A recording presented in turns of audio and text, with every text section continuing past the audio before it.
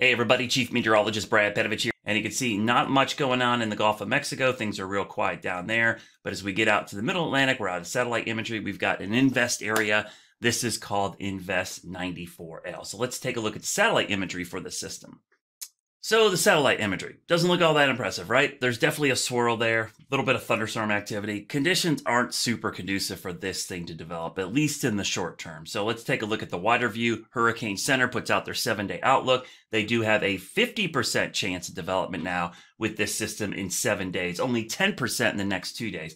Basically, what this amounts to is that nothing's going to happen until this system gets somewhere over here, which is more than likely where we're going to see it. Now, a couple things I'm going to show you. The ensemble forecast here. This is the European ensemble. This is a great product to look at for where there's a chance of tropical storm formation in the next 10 days. So over the next 10 days, there is a signal of something trying to develop right there, about a 30 to 40% chance. So you can surmise that's where you're going to get about a 50% chance. Maybe something down in here, but you can see nothing developing anywhere in the United States in the next 7 to 10 days. So where is that system heading?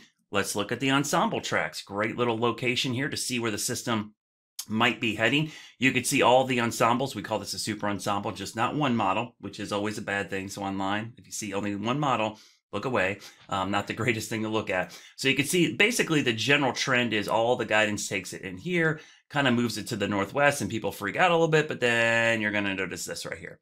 Okay, and we can get more into this in a minute, but just looking at the guidance overall, there's definitely a hint that this is going to move west. Let's take a look at all of the guidance. I always like looking at this.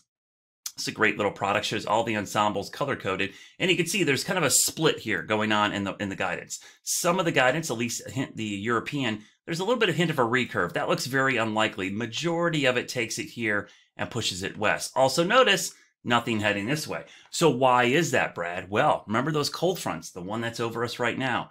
Good news. There's our cold front. It's sweeping through the mountains right now as we speak. Let's take a quick look at the temperatures. We'll kind of throw them up here just to show you where they are behind the front. Ahead of the front, you can see we're in the 60s and 70s.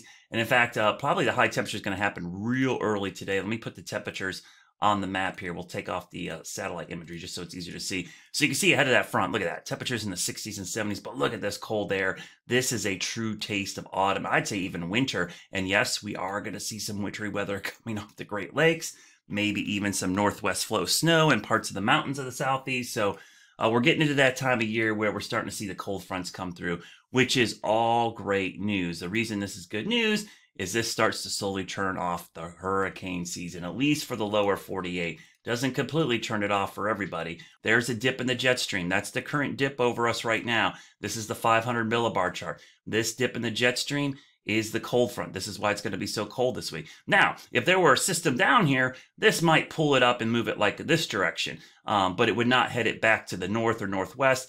That would possibly be the way. What I want you to watch is over time, there's a ridge to the north of our system.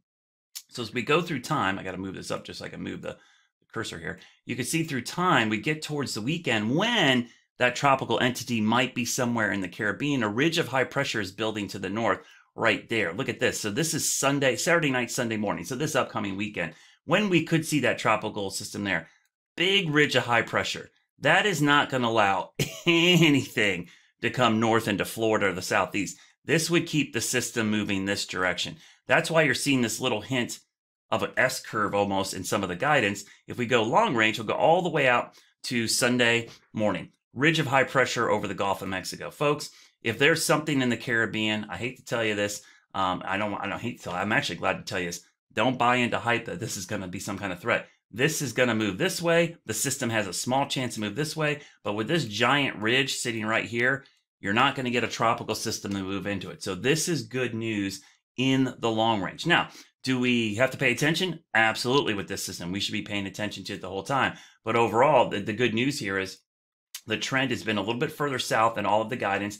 And we've seen this potential that there's going to be this big ridge building over the southeast, which keeps everything away. So the good news in the short term is we've got a cold front over the southeast. This cold front's going to give us a taste of autumn. These cold fronts are good. As we get more of them through time, this tends to deter tropical systems from moving up here into the southeast. So as long as you get fronts and troughs coming down here, this is a good thing. These fronts coming down keep everything to the south. Now, Florida, you're never out of the woods until you get into late November, maybe mid-November. But as you get further north, you start getting less and less tropical systems because the jet stream's dropping down and keeps things down there. So all in all, the fronts are good. Even though there's a tropical system out there, right now it is no threat to the United States in the next 7 days. We'll keep a close eye on it, but as always, we'll have you covered. Have a great day, everybody. We'll have updates throughout the week.